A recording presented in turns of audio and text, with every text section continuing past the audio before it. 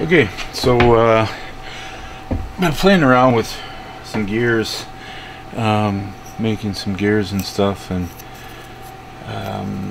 temperatures. I'm just learning my machine here, and well, laser cutting gears is with this LaserDrw is probably not the best option, because you got to go through some multiple steps. LaserDrw does not import DXF files, so you have to use LaserDrw and then export them. But then the problem is LaserDrw doesn't know how to interpret the EMF files, so then you got to go back and scale and change the scale, because when they import them, it just imports them to the size of your layout. The also problem is you cannot have Corel Laser and LaserDrw open at the same time. It is virtually the same program, and they work totally different.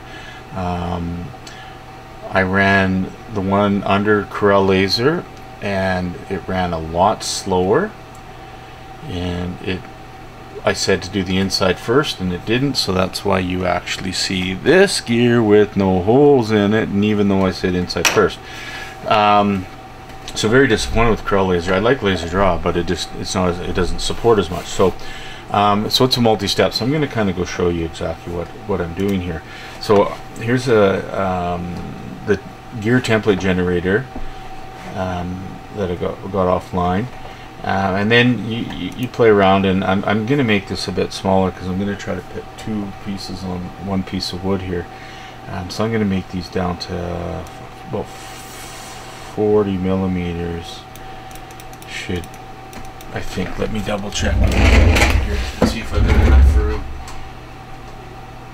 Yeah, I could keep about probably 40, 45. So I'll do 45. Now the one thing with this gear generator is, so I can't quite get 45 exactly. Right here, I don't know if you can see this, probably not. That looks backwards on there. Right here it's 4507. This is the overall outer diameter, and this is the pitch diameter, and I have that turned off, but if I turn it on, pitch diameter is in the middle here. But when you export with this program, you got to have everything shut off. So I'm going to change it, maybe change the spokes just to make it look a little different. I have this set to, I believe, 5 millimeter shaft opening, and here you can set the teeth. I'm going to go up maybe. See, as soon as you add more teeth, it actually makes it bigger, I believe. So I'm going to go to 20 teeth, and then I'm going to see if I can reduce the pitch diameter. No, so you got to set the teeth first. I'm just kind of learning this program as well. So 44.99, that's pretty darn close. With 5 opening. Okay, this other stuff you can set the angle, like if you turn here, line of contact, this is where the pins would hit. And there was another one that you could actually turn the animate. So if you had 2 gears on, you can do this, and it shows the point of contact. And then you can set separate parameters for this gear, and then you could actually unmesh them, so that when you export in DXF, they're not actually touching. So, but I'm only going to do one gear, and I'm going to undo the mesh, and I'm going to unanimate it, and then undo this. Okay. So anyway, so I got a 22 teeth gear, pretty close to the diameter I want. So now we're going to go export as a basic DXF. And I've been just naming my weird stuff, so I'm going to name this 20 tooth and 45 diameter. Okay, just so I know when I do that. So now I'm done with this program. So now I got to open up Corel Laser, and Corel Laser, I'll import it, and it imports it quite well. So if I go into File, Import, and I do the 22 45, okay, and so I import this, And then I did the metric one. I don't know if it makes a difference automatic, but I select because I know it's 1 unit is 1 millimeter. And this top projection, I really don't know much about it, but I want it. I don't want it 3D, so I want it straight from the top. So because it's only a flat drawing anyway. So then you can select where you want it. So put it up here, and there's your gear. So the important thing to know here. So we got to save this first. So I'm going to go File, Save As, and sorry, not Save As. We want to export it. Sorry, File, export this as an EMF file. Okay, so I'm going to export this as the same name, 20 tooth and 45 diameter. Okay, export. Okay, and then I'm done. I can close this. So I have to close it. See, here's your specifications up here for engraving, and see it's moving and stuff, and I'll reset this up. But if I went to the cut and it changed the speed and I went inside first, I'm not sure what this nearest does, but anyway, I ran it this way and it just didn't seem to work. Okay, but one of the key things you have to do with this is well, not in this one, but when we use the other draw. So what I'm going to do here, now that it's exported, I'm going to go in here, save this. Now make sure that you know these numbers and make sure that they're the same. If they're not the same, say your drawing isn't perfectly round, you'll have to keep both of those numbers as a scale. So I'm going to go copy this. Okay, I guess I can't. I'll have to do the Control C just so you guys can see, but it's 44844. Okay, so I'm going to close this. I'm not going to save it. And now I'm going to open up LaserDrw.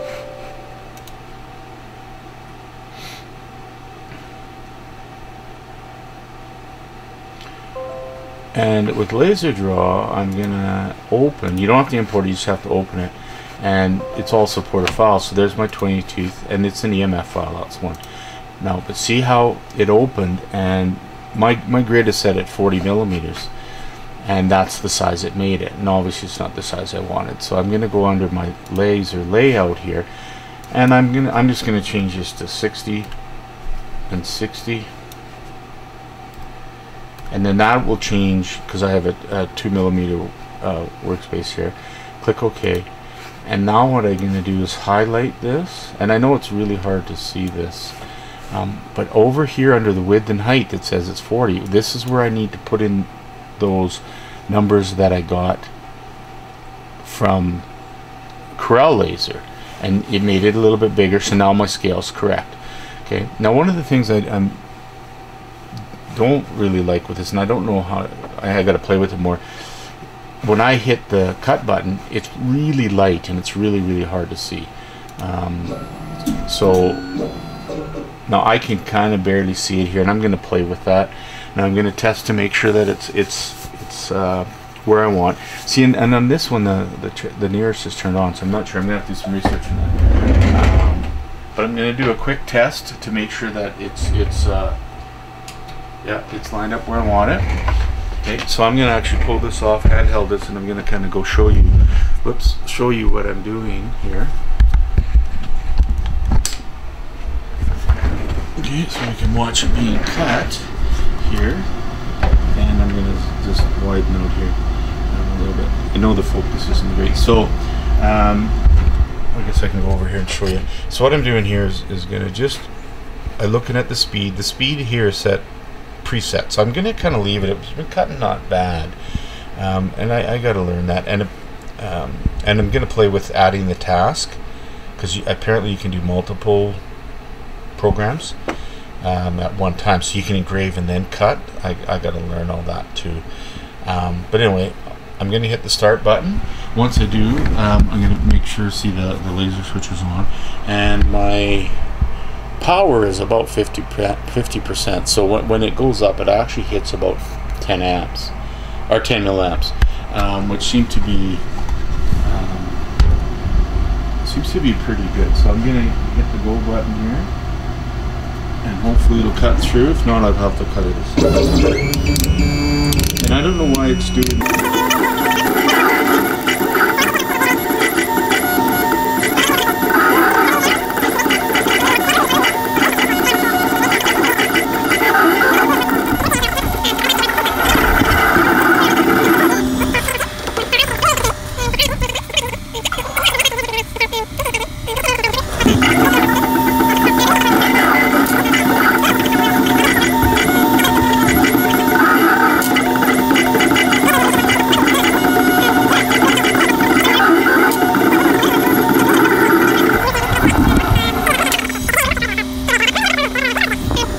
I'm now going to move, oops, the focus keeps coming out. I'm going to move over here and try to cut a second one over here. So again, what I need to do is hit the button here, and then I'm just going to grab the part here, and I can see it ends right about here, so if I move it about to here, I should be beyond it. And one way to test is to hit the laser button. And boy, when I hit it, it jumps now. It's hitting 20. So I'm gonna give that a go. But I think I'm gonna go over just a smoosh it. So you can actually hold the use these arrow keys, and it'll actually move very, very slightly in here. And so if I hit the test switch again, see, that's how much it moved. Okay, so I think that went through that time. I'm hoping. So I'm at 20. So I'm going to hit the start, and let's hope this actually will cut all the way through the process. And then I'm gonna see it make.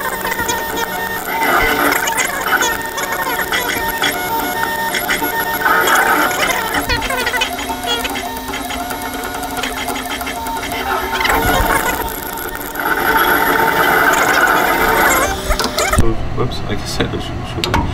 So it's actually going through.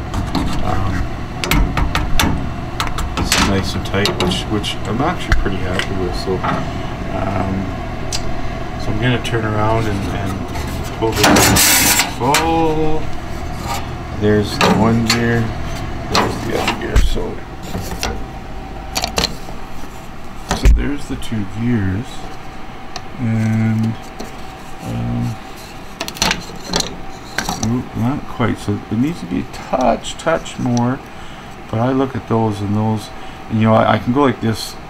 I don't know if you can see how I crossed them like that, just so that you can, and then if you can feel the teeth, I can make sure that those teeth are exactly the same.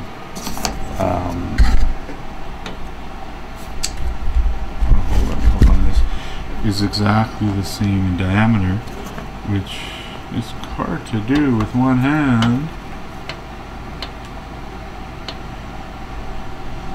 Okay, but I can feel it, so that's rotated. You know, I don't know. Well, I don't know what's rotated from there, but it's rotated at least probably 45 degrees, or 30 degrees anyway. Just to show the accuracy of the teeth, and I don't know if we can really see in here, but I think they're going to mesh good. Now the gears I want to make are obviously going to be bigger than these, but I want to be about 6 inches in diameter. So what I'm going to need to do is take this thing is pretty useless. The small stuff, it's actually kind of neat, but you know, it only opens up about 3 3/4 of an inch or 3.5 inches, and you know, if you're making anything bigger than that, where you can do, I don't really want to burn this up too much. People are setting stuff right on here and cutting, and I don't want to do that. So I'm actually going to remove these. There's 5 screws in here. Take them out, and I'm just going to go get myself some expanded mesh and replace this, and I found some stuff in Thingiverse that I can print, 3D print, some different holders and stuff. So yeah. Anyway, that's my process of converting a DXF file into LaserDrw.